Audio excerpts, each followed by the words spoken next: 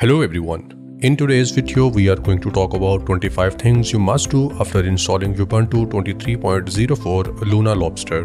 Myself Mohammed Zubair, and this channel is all about showing you how to become a highly paid IT pro really fast. So without any further ado, let's get started.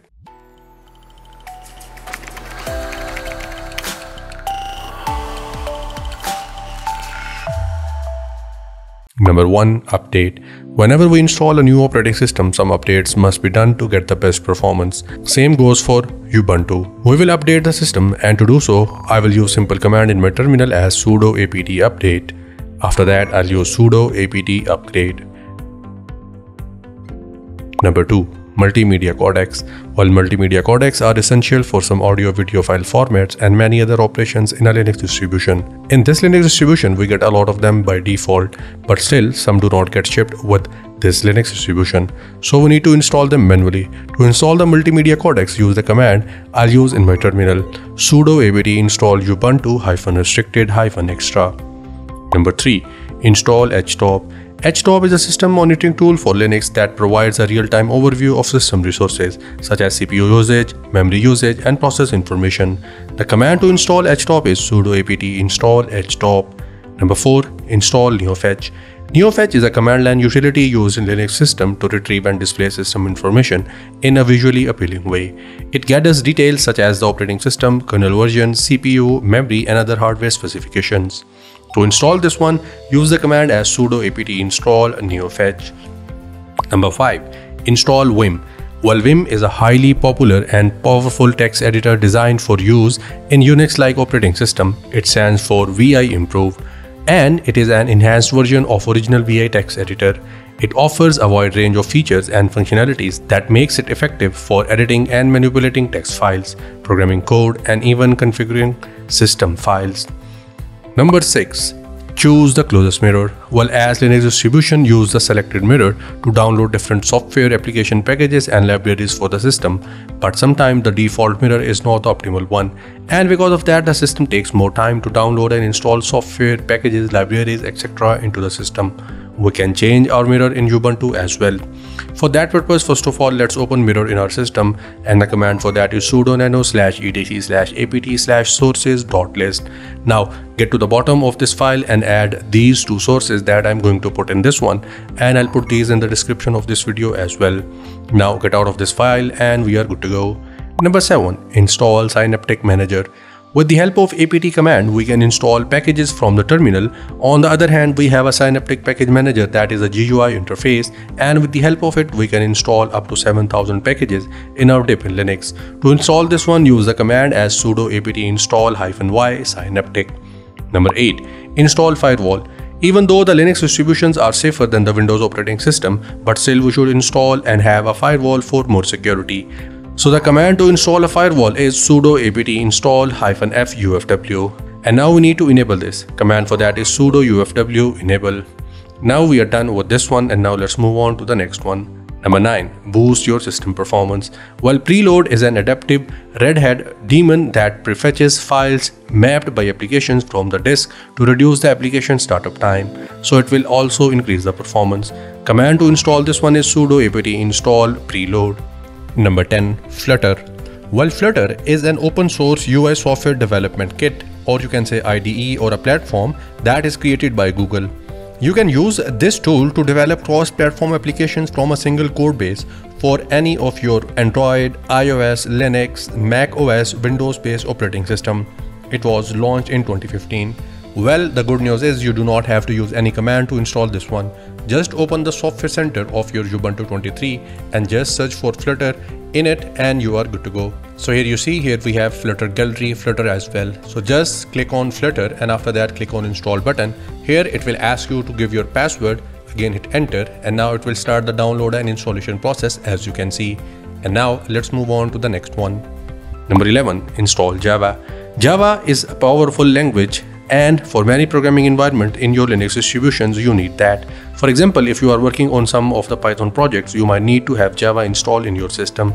So the command to install Java is sudo apt install default-jdk. Number 12. Install Ifconfig and NetTools package.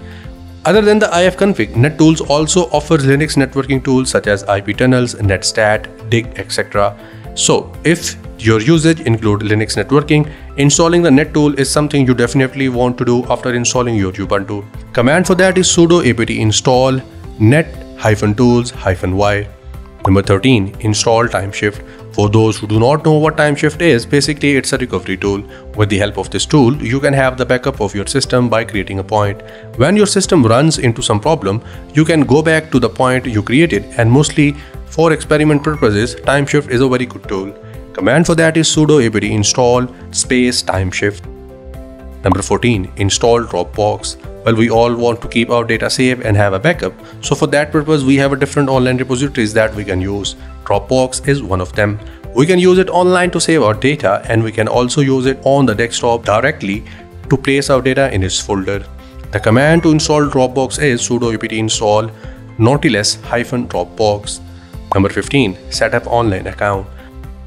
It is very simple. Just search for online account in your system and set up your online accounts as per your liking. Number 16. Increase internet speed. Well, when you open anything in your browser, it takes a little bit of time before the actual website loads up. It also depends on the DNS server your internet provider is using. So, to improve this, click on the internet from top right corner, go to IPv4 section, then disable your DNS and then add the DNS as 8.8.8.8, 8.8.4.4. Basically, we have added 2 DNS in here. Number 17. Default application. Well, in case if you have more than one application for one type of work, you should make some of the applications as default. For example, if you have installed the VLC media player, you can make it default for the audio and video files. To do so, just open your default applications settings and have your default applications for your task. Number 18. Startup application. Well, just search for startup application in your Ubuntu and then have your startup applications that you want to start at the boot up of your time. Number 19. Install Gimp. Well, Gimp is a small but compelling image manipulation software.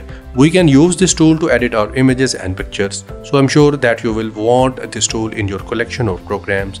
To install this one, use the command as sudo apt install Gimp.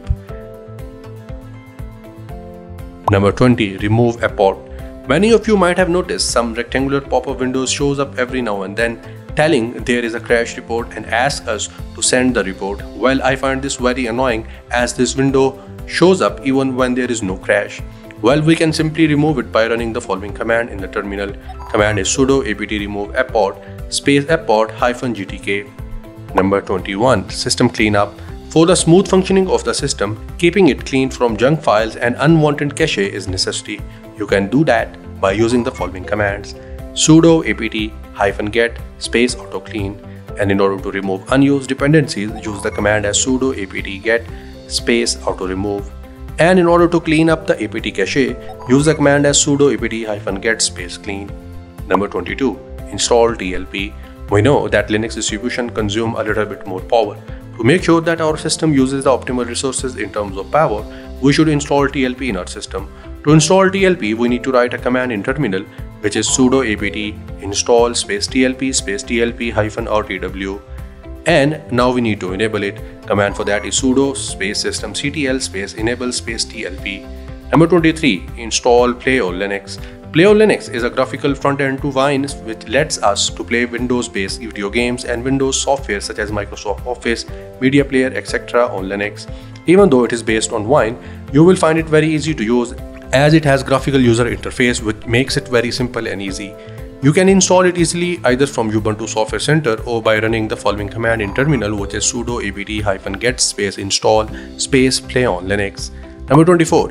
Install Gnome tweaks. Well, it's a simple graphical interface for advanced Gnome 3 settings. It enables us to easily customize our desktop. Although it is designed for Gnome shell, we can use it in our desktops as well. Command for that is sudo apt install gnome-tweaks. Number 25. VLC. As we all know that VLC is a renowned multimedia player, so it is always a good idea to install it in our new Ubuntu release. To install VLC, use the command as sudo apt install VLC. And that was all about this particular video. I hope now that you must have liked watching this one. If that is the case, do leave a like, subscribe and press the bell icon. I'll get back to you in the next video. Till then, take care.